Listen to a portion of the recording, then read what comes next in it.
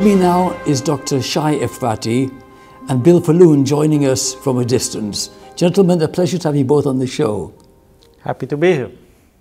So I'd like to ask you, Bill, we just saw this amazing facility and it is incredible. You have no idea what the ramifications and implications are, not only in medicine, but in other areas. So please go ahead and be introduced. Well, just so you know, Dr. Shai, we looked at the data that you produced at the end of November, and we're incredibly impressed. The idea that you were able to elongate telomeres to the point where some of these people had telomeres that were the length of 25 years earlier in their lifespan. I don't believe that's ever been demonstrated before. Are you aware of any other research that was able to elongate telomeres to that length? You are absolutely right. This is the first time in humans that we are able to demonstrate that we have an intervention, a therapy that can actually elongate the telomere. Until now, everything that we had at best was to preserve the telomere. So this is huge because we can actually demonstrate at the cellular level that we can take the biological aspect of aging back in time. We can actually reverse aging. It's not slowing down, it's taking it backwards in time. Now this is huge because from different aspects.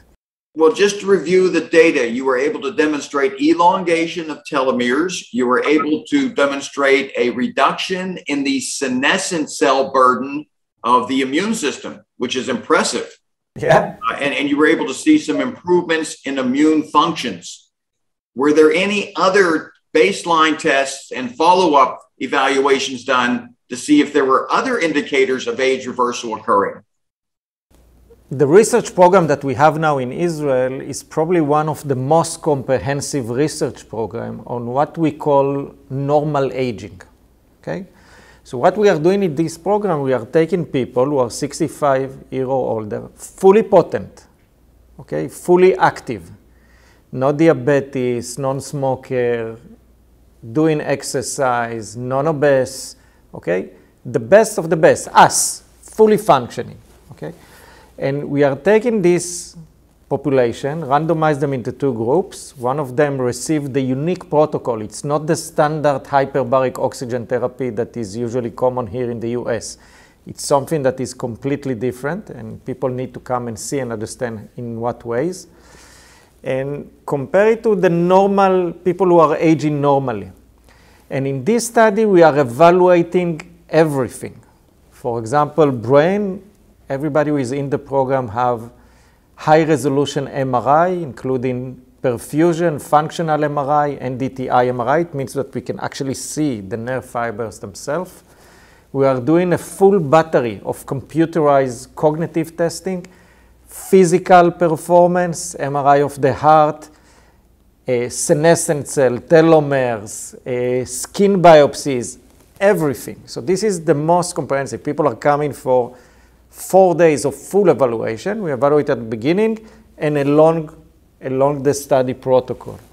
So indeed, for the first time, we can demonstrate that in the brain, that we can actually take the tissue back in time. Okay? We can regenerate brain tissue, generate new blood vessels in the brain, improve the cognitive function. This was published, we have published that something like 7 years ago. And now we have took it after evaluating the physiological function related to the brain, demonstrating in the brain that we can generate tissue, generate blood vessels. We took it to the cellular level, and these are the telomere on the senescent cell. And indeed, for the first time in humans, we can demonstrate clearly that the biology of aging, the basic biology of aging, can be reversed.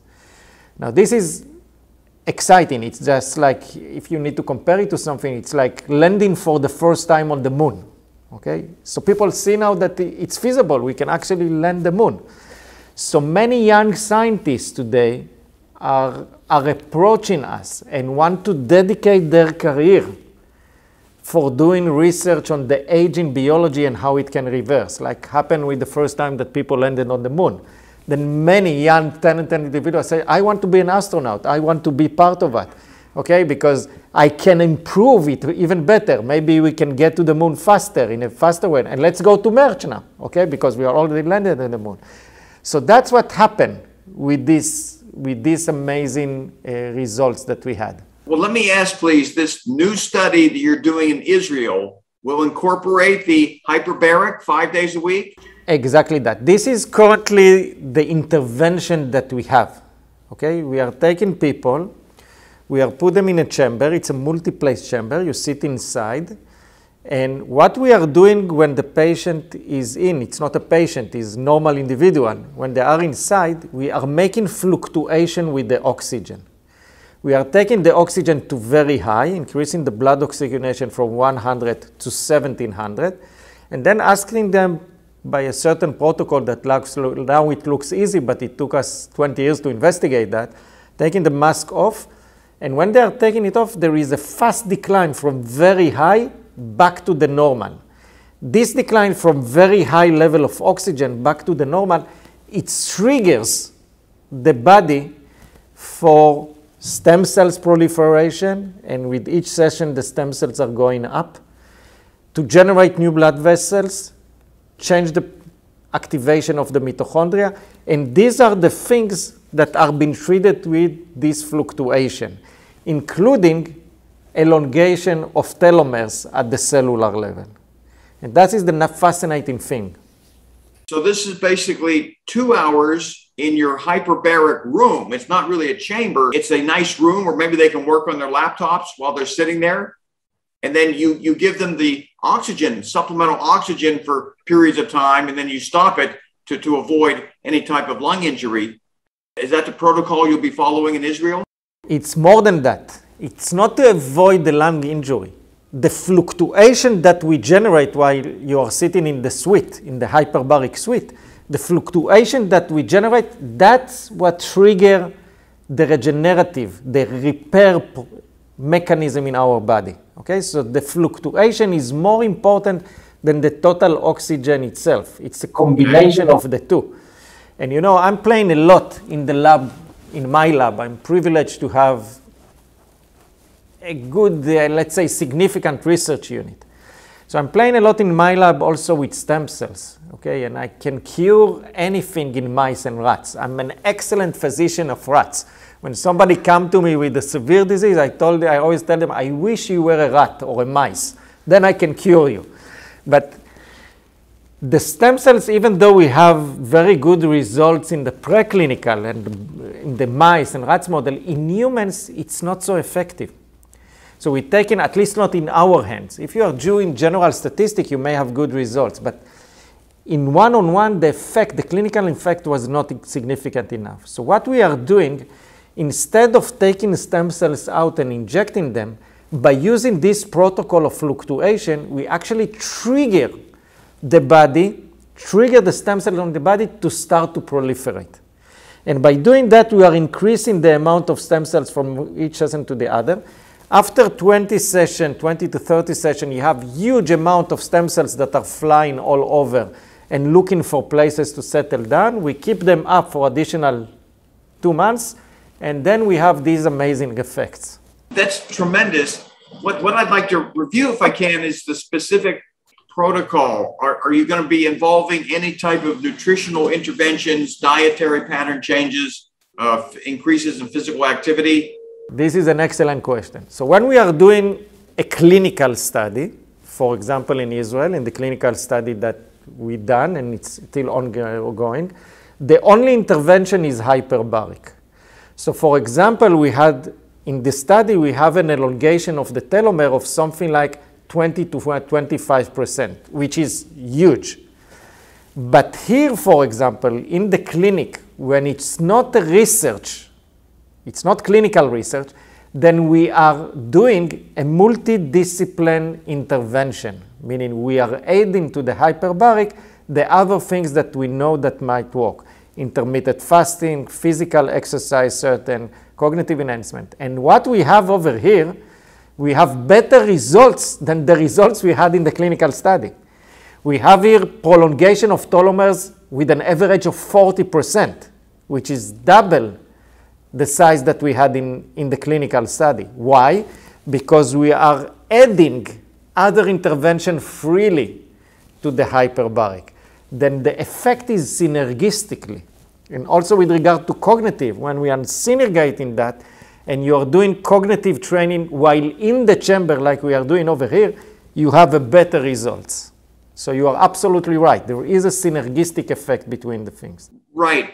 And we totally concur with that, by the way. Every research protocol that we design, we want to make sure people are consuming healthy foods, avoiding the toxic ones, intermittent fasting if they're able to. In other words, we're not looking to take a person who does not take care of their health overall. They may be metabolic syndrome, obese, type 2 diabetes, and it's reversible, but they refuse to do it. And they sometimes want to enter our clinical trials, and we say, no, we can't offset all of the inflammatory problems you're generating by your poor lifestyle choices. So I appreciate you're going to put these people onto a solid program, a rather extensive set of what we call just the conventional surrogate markers of aging, the lipids, glycemic markers, inflammatory markers. What we do with our research is we get baseline measures. We have something called an age management panel, and it allows us to evaluate all types of pathologies early on before the study commences. And then after we initiate treatment, we can then follow up and see, are we improving some of these surrogate markers? And I call them surrogate markers because as people grow older, as you know, their blood pressure typically increases, lipids, glucose control, it all worsens. And if you can demonstrate improvements in some of the conventional measures of aging and age-related disorders, it'll add on to the benefits of course, telomere elongation, removal of senescent cells. But this is tremendous what you're talking about. How many people will be enrolled in this study? It's not been involved. It's already been involved. So the first part of the study, just to clarify, our ability to improve the cognitive function and to improve the brain tissue, as you can see it in high-resolution MRI, perfusion, DTI, that was already done. Our ability to demonstrate that the physical performance is improving, that was already done. The part related to the telomere and senescent was already done. So what's happening now is that we have affiliated centers that are being established around the world. One of them is here in Florida, in the Villages, which is the biggest hyperbaric facility here in the US. It includes not only to high-end chambers or suite, as we call them, it includes the highest, most advanced MRI, neuropsychology, cognitive evaluation. As you heard before, we evaluate function, so you are on a treadmill. We can see exactly, it's not a standard treadmill, we can see exactly where your foot is there. You are doing cognitive training while you are doing exercise, so there will not be a ceiling effect. All of this is already being established, okay? That was done. So now we have the center around the world that are collaborating. And any additional data that we have is immediately implanted in each of these centers. So the center that we have now in the Villages, this is the biggest, it's the hub for educating the other centers that are going to be established, for example, in New York, in Manhattan, etc., etc. And we have additional centers. There will be in London. We have an already operating center in Dubai. And all of these are collaborating together. The people and the medical staff over here was educated in Israel for the certificate. And now this will be the hub for educating the other center in the US. So what you're doing basically is a multi-center clinical study of this protocol. It's not a clinical study. It's treatment. In clinical study, we have a control group. So in this part that we are speaking about, it's not a study. It was already demonstrated in the studies that were published already. So here we are doing a scale-up of what we are doing in Israel to other locations around the world. Well, essentially, you're doing a case series study where every patient has their own record, and then you'll merge that together at some point to see what type of average data you're seeing and possibly report on each case, which is some of the research types of modalities that we're doing right now. So I appreciate very much how you're approaching this. It makes sense. In other words, you're not putting people on an assembly line. You're treating each patient and then seeing what the overall outcome is with both the group and the individual patients. That's absolutely tremendous. The way it goes, the program starts first with evaluation. Okay, there's a 3 days of evaluation. And during that days, we evaluate almost everything. Brain, MRI, perfusion, functional MRI, cognitive test, physical performance, telomere, senescent, that we are doing as standard to everybody that is going in, full DNA analysis. Once we are doing that, then we are seeing if the individual is suitable for the treatment, suitable for the program. And when I'm saying suitable, it means that we have more than 80% chance to improve him. Okay? It's actually more than 90%, but I'm saying 80% chance to improve him. If we think so, then he will go through the program.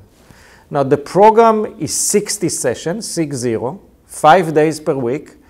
Each session is 2 hours. You indeed sit in the suite. And while you sit in the suite, you have a screen, a laptop that you can work with.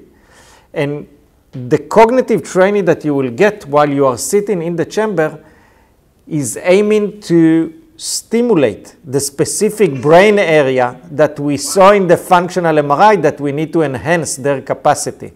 So the stem cells will go mostly to there. And by that, we have a synergistic effect that utilize what we have learned in the evaluation period in order to stimulate the brain even more. So you've got cognitive activity being induced by virtue of the testing they're doing while they're in the chamber, getting the high oxygen flow that they're breathing, plus the hyperbaric pressure. That's a tremendous combination. Yeah, indeed. How many patients have you seen so far since opening up in the villages? I can tell you that in Israel, we are currently treating more than 300 patients per day. Wow, 300 patients a day in Israel. In Israel. This is the largest center. People are coming from all over the world. And now we have the center that are being established that are starting to work and with the ramp up. It's not at the level in Israel, but it's becoming more and more. In Israel, unfortunately, we have an unbelievable waiting list. So that's why we have now the affiliated centers, and soon there will be additional in the US. Not so soon because it takes time to establish a center like this, but in the near years. Bill, what's going on here is absolutely incredible. You'll be seeing the footage shortly. And Dr. Efrati, before we conclude, please share with our audience and with Bill your final thoughts with regard to the present and future and the significance of this. If we are speaking about aging perspective, for the first time, we should not take age-related functional for granted. Actually, we can demonstrate that the biological deterioration related to the aging process can be reversed, not only slowed down. And we see it at the cellular level, at the DNA level with the telomere. We see it at the cellular function level with the senescent cells. Senescent cells are the aging non-functional cells that we can take them off. And we can see it also at the tissue level when we are looking at the most important tissue that we have in our body, which is the brain. And we can see it at the functional level when we are looking at the cognitive function and the physical function. So for the first time, we can say that we can improve or reverse the age-related functional decline at all levels. And that's opened a new area, an area that hopefully in the near decade, I hope it will be sooner, 5 years early,